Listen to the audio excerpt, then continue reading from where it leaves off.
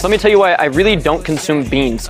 Beans are, one, really rich in lectins like phytohemagglutinin, which has been shown to disrupt digestive function in many people. Whenever you hear someone make a claim like that guy that a certain nutrient is actually bad for you, then immediately dismiss it, especially if that person doesn't provide any sources to back up their claims. I don't care if it's an animal-based product or a plant-based product, because you can pinpoint and single out nutrients that are considered bad for your health in almost every food item out there. What we actually really are interested in is how good or bad of an effect does that food item have on our health. Let's take a look at what science has to say about beans or legumes consumption in general. This randomized controlled trial came to the conclusion that a diet rich in pulses are basically legumes, will reduce your total and LDL cholesterol and thus reduce the risk of getting heart disease. And in case you need further evidence, which is never a bad thing, this meta-analysis of 43 randomized controlled trials came to the same conclusion. Thank you so much for watching, liking, commenting and sharing all my content. I truly appreciate it.